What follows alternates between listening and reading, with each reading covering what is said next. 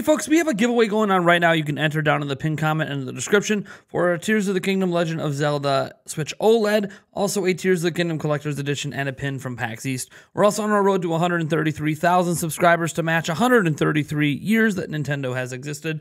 I appreciate if you would subscribe to the channel, hit that bell icon to turn on all notifications, and let's get into this video. So, look, we know Tears of the Kingdom's leaked, right? We're not going into any spoiler territory or any leaks, but there are some things that we can learn on the fringe of this that is worth talking about. I did note that we were done talking about leaks the moment the game leaked, but this isn't really a leak. This is more so an examination of a problem that was observed during the demos of the game. So if you guys remember, we did a video, a report on what a few people were saying about the performance of Tears of the Kingdom coming out of that demo event, that it might be a bit rough. We went to a particular person who was one of the co-founders of Polygon who talked about this, and then we also noted there were other outlets that we sourced as well that were basically saying, yeah, the performance can be pretty bad sometimes, especially inside that Bokoblin camp that was in the preview demo.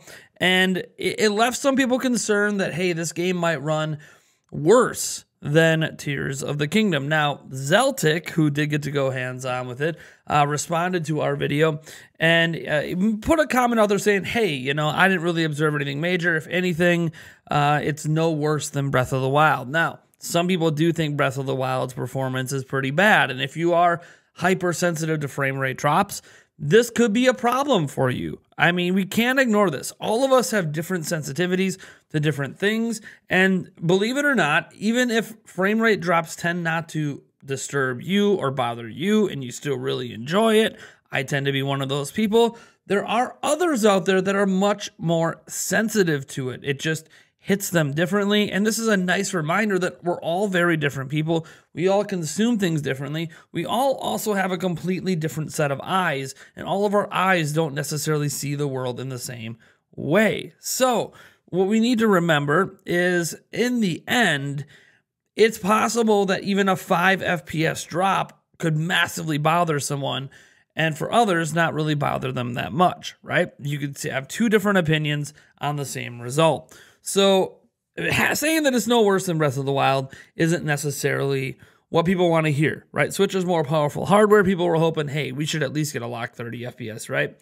Well, this is something we can get from the leaks, right? This is something we can get some information on from the leaks, some performance stuff. And I actually found this over on the Tears of the Kingdom Reddit, and then just talked to a few people who have been observing the game in action anyways, to sort of see if this is a performance problem. And the only way we can really do a fair comparison is to compare the same areas. So I don't want to show a majority of this thread because, again, it does contain spoilers, but the very beginning of it is something that I wanted to talk about. And this comes from Nick _ on the Tears of the Kingdom. He says, I've got to say a lot, but I'll shorten it. I've seen many different videos of gameplay, and I'll start with the performance. It's pretty good from what I've seen. Similar to Breath of the Wild, where it's a solid 30, 95% of the time, where it has small drops when pulling out a rune or when there are a ton of explosions on screen. I saw some clips of people going back to where the previews were, and the frames looked much smoother than what preview videos showed. Much smoother. Now, of note, of course, there's a few caveats we have to put with this, right? You could be watching people playing it on a, let's just say, an emulator on PC, right? Like that you could just be overpowering the game. Also, you could be, for people playing it on hack switches, they could have modified their Switch to, I don't know. I guess people modify their Switches for many reasons. Like one of them probably is to overclock it. But it turns out, in talking to a few people, that some of these streams and some people playing the game haven't modified their Switches. They only hacked it, and that's it. They're not like doing other custom mods and increasing it. And it turns out that even according to them, yes, the frame rate is actually much smoother in that same area. Now, we talked about how it's always possible when they played the demo that this could have been an older build. This might not have been a finalized thing, even though it was pretty close to release, and I said it would be weird for it not to be a close to final build. And what was odd is that almost everyone who played the preview demo noted that the footage Nintendo provided, because there is footage that they could direct record, and then there was footage Nintendo's like, hey, if you need additional footage, we got stuff for you as well.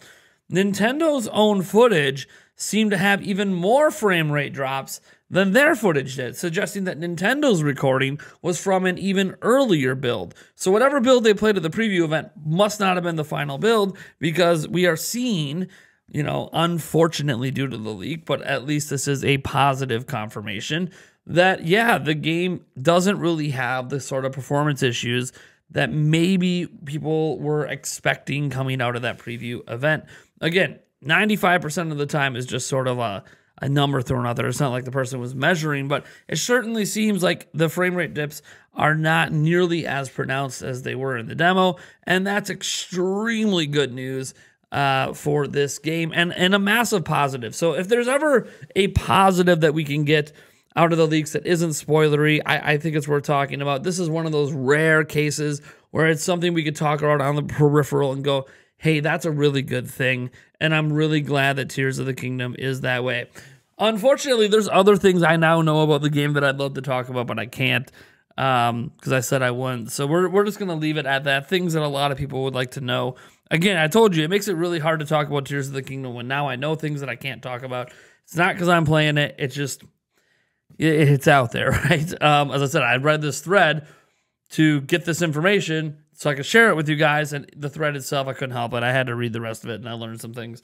It's life. So you guys are awesome. I want to thank you so much for tuning in. Hopefully you enjoyed this video. We'll be back with another video probably later today. Also, a reminder that tonight we have a special 100,000 subscriber live stream. And you might go, Nate, didn't you hit 100K last month? We certainly did.